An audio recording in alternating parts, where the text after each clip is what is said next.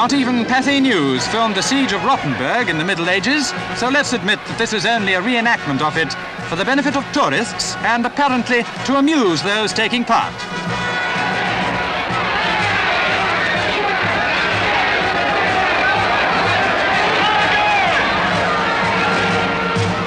Our handsome German correspondent nearly stole the picture as the victorious defenders marched towards the town hall to celebrate the overthrow of the enemy.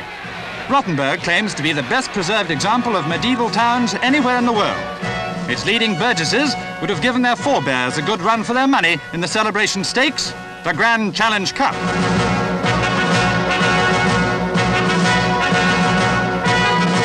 One of Berlin's summertime attractions, starting at twilight, is called the Night of 100,000 Candles. We shall see why in a minute.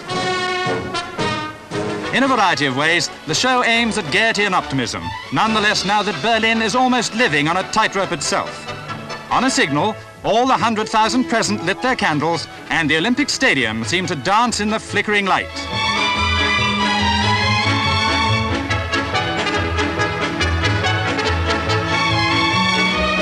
The big show symbolized the city's unquenchable spirit. Berlin's been in the spotlight so long, candlelight was a nice change.